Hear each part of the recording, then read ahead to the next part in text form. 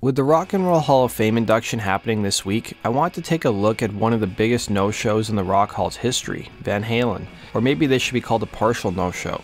The year was 2007, and the members of the rock community who inducted Van Halen would have a similar set of circumstances happen half a decade later when the time came for their own induction. Today, let's explore the full story.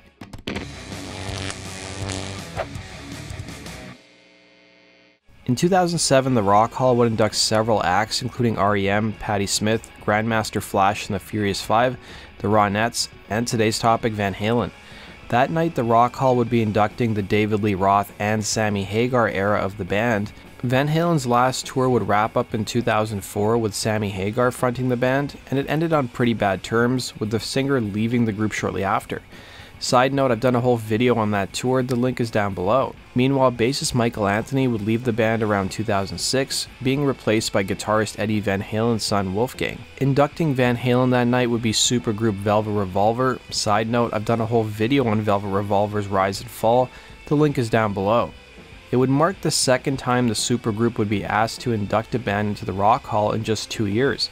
The first band they were asked to induct was the Sex Pistols in 2006, but the Pistols were a no-show, releasing a statement to the Rock Hall that read, "Next to the Sex Pistols, Rock and Roll Hall of Fame is a piss stain. Your museum, urine and wine, we're not coming. We're not your monkey and so what? Fame at $25,000 if we paid for a table or $15,000 to squeak up in the gallery goes to a non-profit organization selling us a load of old famous. Congratulations if you voted for us, hope you noted your reasons. You're anonymous as judges, but you're still music industry people, we're not coming," the statement would read. Something similar happened the following year to Van Halen. No members of the current lineup showed up to the ceremony, and the only people who did show up were Sammy Hagar and Michael Anthony. Meanwhile, Van Halen's third singer Gary Cherone would be excluded by the Rock Hall and commented on his exclusion, saying, "To answer the few fans who are wondering whether I should or shouldn't be included, while yes, I was a small part of their history, I was certainly not a part of their legend, and that is what we the fans are celebrating." Meanwhile, Sammy Hagar would tell MTV his thoughts on Gary Cherone being excluded, saying, "I got nothing against Gary, but I would have voted against him getting in. David Lee Roth and I were in the band for so long and we sold so many records, I don't think you can deny that. As it stands, it seems a little goofy if you let Gary in, because there was questions about me getting in because I've only been in the band 21 years. It was initially reported that all the members of Van Halen who were being inducted that year would be in attendance, according to Premier Radio Networks. The outlet revealed that all the inductees had already reserved a table, but stressed that Eddie and his brother Alex would not be performing.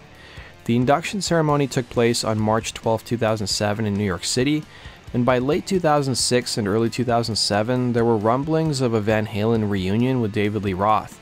4 days before the induction ceremony was set to happen, guitarist Eddie Van Halen announced that he was entering rehab. It was also around this time that frontman David Lee Roth confirmed the reunion, revealing the band would be hitting the road that summer. The guitarist would release a statement that read, "I have always and will always have a responsibility to give you my best. At the moment, I do not feel that I can give you my best. That's why I've decided to enter a rehabilitation facility to work on myself, so that in the future I can deliver the 110% that I feel I owe you and want to give you." He would add, "Some of the issues surrounding the 2007 Van Halen tour are within my ability to change and some are not. As far as my rehab is concerned, it is within my ability to change and change for the better," he'd write. It was during a 1995 interview with Rolling Stone magazine that the guitarist revealed he'd already went to rehab twice. In the same interview, he revealed he once got arrested for driving under the influence after leaving an AA meeting after hearing people's horrific sob stories, stating, "I always got hammered to be able to cope. I have zero social skills and I don't know how to act, so I get drunk and then I make a real ass out of myself." By April of 2007, Eddie would leave the treatment facility, thus forcing him to skip the Hall of Fame induction. His brother would follow suit, staying close to his sibling to lend him support. It was initially reported that David Lee Roth would be in attendance with Sammy Hagar and Michael Anthony, but disputes between Roth and Velvet Revolver led him to pulling out. Velvet Revolver frontman Scott Weiland would reveal the reason behind the dispute, recalling backstage at the Rock Hall, "We were asked to perform. Kinda what happened was David Lee Roth wanted to sing the song Jump. We felt from an artistic standpoint, and I'm being totally honest with you, that it wasn't a song we felt comfortable with. We don't have keyboards. To bring a keyboard on stage wouldn't work for us. We said we'd do Jamie's Crying or You Really Got Me, and he was adamant that that wasn't okay. Roth, for his part, would release a statement to the LA Times I read. It's just not an option for me to go and watch some other band who are only performing because they have some new record coming out to do our music. I have nothing against Velvet Revolver. I'm not familiar with their music, but that was my 3 minutes and 22 seconds up there, he'd reveal. The Rock Hall, meanwhile, put out their own statement that read, "The Rock and Roll Hall of Fame is sorry that David Lee Roth will not attend this year's induction of Van Halen. We offered him opportunities to play and sing a Van Halen song of his choice with our house band, including his own guitar player, or a song with Velvet Revolver, and he refused those opportunities." Velvet Revolver would end up covering 2 Van Halen songs as part of the induction ceremonies, including the David Lee Roth Era 1978 hit, Ain't Talkin Bout Love, and the Sammy Hagar era song Runaround. Meanwhile, Hagar and Anthony would get on stage to perform Why Can't This Be Love? So what did Sammy Hagar think of the whole thing? Well, in a 2009 interview he gave to Thiago Sarkis, he would slam Roth's behavior in the run-up to the ceremony, saying, "I know the guys in that band," referring to Velvet Revolver. "Dave was calling them up every day, driving them crazy to get them to let him sing with him. That's why I got all screwed up, because Dave wanted to do it his way, and they were only allowed to do 2 songs, and he was trying to do 2 songs with them and not me. Dave was playing his BS Dave games, and he effed it all up. And because they told him, no, Sammy's gonna sing a song, and you're gonna sing a song with Velvet Revolver, and Dave said F you, then I'm not coming." If you guys remember 5 years prior, Hagar and Roth would do a tour together, and I've done a whole video on that tour. The link is down below. In the same interview, Hagar would go on to criticize Velvet Revolver's performance, which a lot of people did.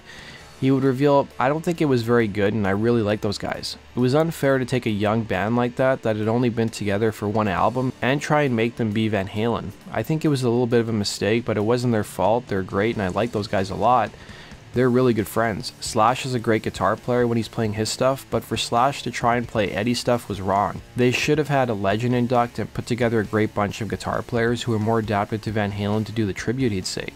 The Rock Hall induction would end up proving to be a mess, and it was foreshadowing of what would happen to Velvet Revolver, who broke up a year later.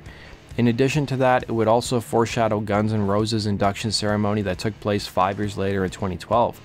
Frontman Axl Rose was still on bad terms with Slash, and was a no-show, and even sent an open letter requesting that he not be inducted. But following Guns N' Roses' induction that year, Slash would tell the Star Tribune his thoughts on the Van Halen induction and how it compared to his own experience, revealing, "The Van Halen induction was a nightmare. It wasn't fun, and we were potentially a mirror image of that. Now at this point, GNR's induction is something that I'm really happy I did, because it was very close to not happening at all. It turned out that in the moment, it was a really positive and fulfilling experience," he would say. In 2020, Eddie Van Halen would pass away due to a stroke, while also battling cancer for half a decade. During the virtual 2020 Rock and Roll Hall of Fame induction ceremony, a month after his death, a tribute would be held to the Van Halen guitarist. Guns N' Roses, Slash, Metallica's Kirk Hammett, and Rage Against the Machine's Tom Morello would partake in the tribute. During an appearance on the Howard Stern Show in November of 2020, his son Wolfgang announced that Van Halen would not continue without his father, saying, "You can't have Van Halen without Eddie Van Halen." That does it for today's video, guys. Thanks for watching. Be sure to like button and subscribe, and we'll see you again on Rock and Roll Your Stories. Take care.